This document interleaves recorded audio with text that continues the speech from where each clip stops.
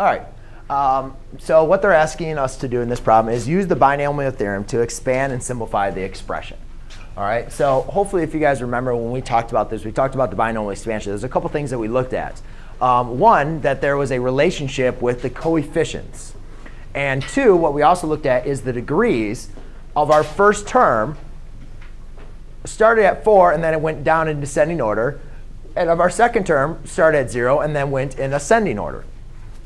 And the rule with the coefficients was what we figured out was if you guys remember, by using Pascal's triangle, if we expanded term x to the 0, that left us with the coefficient of 1. X to the first, I'm sorry, it's really a binomial, right? X plus y to the first gave us two coefficients of 1 and 1. And then x plus y squared gave us 1, 2, 1. And then that came to the pattern that if I take these two terms, add them up, that gives me a 2. So then x plus y cubed is going to be 1, 3, 3, 1.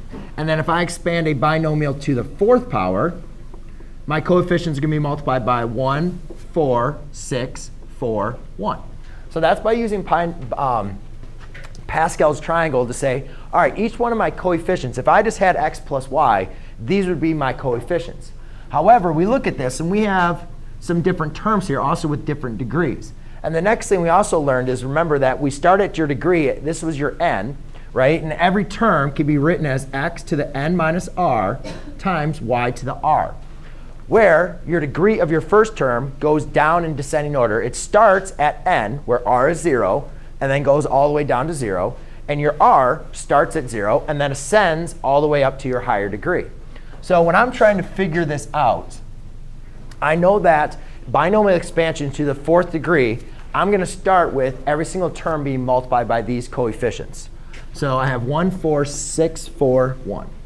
So what I'm going to do is, to get this started, I'm just going to write 1.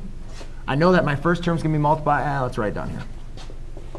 First term is going to be multiplied by 1, then multiplied by 4, multiplied by 6, multiplied by 4, multiplied by 1. All right? And then what we know is we could have every single one of these is going to conterm. What I'll do is I'll rewrite every single term in there.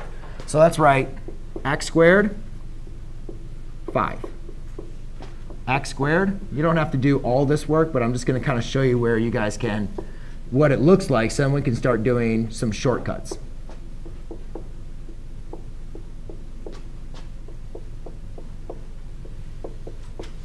OK. So here, ladies and gentlemen, we're going to have every single term of our binomial expansion. But remember, a binomial expansion can always be written as x to the n minus r times y to the r.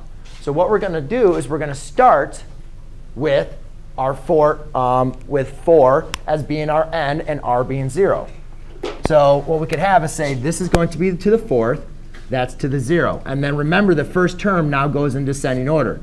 So that's 3, 1, 2, 2, 1, 3, 0. Sorry.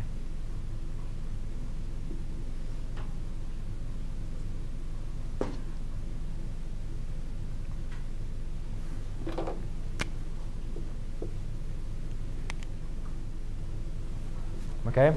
So do you guys see what this is doing? First of all, you notice here my coefficients. My coefficients I obtained from my Pascal's triangle. In the binomial expansion, we have every single term, but notice how the relationship between the exponents.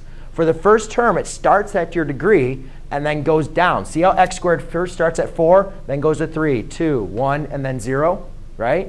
And then your second term starts at 0 and then climbs all the way up to 4, or ascends up to 4. Now, we don't need to write these, but I just wrote them in there because we know those go to 1. But I just wanted to show you it occurs with every single one of these terms. So now what we need to do is just simply simplify our process. So remember, when you take an exponent and raise it to a power, that's going to leave you multiply. So x squared to the fourth is x to the 8th. Plus x squared cubed is going to be x to the 6th. And 4 times 5 is 20. So we can just multiply those. Plus 5 squared is 25 times 6 is 150. x squared, or x squared squared is going to be x to the fourth. So we have 150 x to the fourth plus 5 cubed is going to be 125 times 4 is going to be, let's see, 400. So then times 4 would be 500.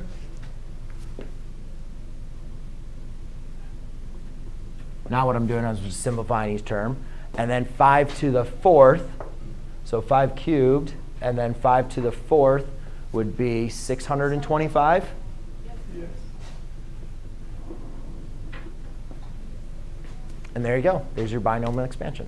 All right? So you guys don't have to use all these steps, but I wanted to show it. I wanted to write out all these steps so you guys can see this is from the Pascal's triangle. That's how I got these coefficients. So once you know what the coefficients is going to be, or at least what they're going to be multiplied by, then you just take your first and last terms and you have them in descending and ascending order with their degrees. Yes? You lost me with the multiplying. Are you multiplying the first before the plus, but after, like to get like 150? Like, you multiply that? Yeah, I just did 150 here. I did 5 squared, which is 25, and then 25 times 6. It's like this. What about the x to the 8? You can rearrange the numbers. You know, it doesn't matter how they're multiplied. If I have 3 times x times 5, that's the same thing as 5 times 3 times x, right? So I just rearrange them to multiply them, because you can combine the numbers. What is x to the 8, the very first one? Well, we know 5 to the 0 is 1. Already x squared. Right. And it's x squared raised to the 4, so you multiply those. And you add, they're just like 3 and 1, and then x. You add them, they're just side by side. You add them if they're just side by It's not side. raised, like, if it's like Yeah, it's raised to another power. X. so you multiply those. When you have an exponent raised to another power, that's when you multiply. When you have exponents that are multiplied by each other, you add their powers. Cool? Good. Okay, so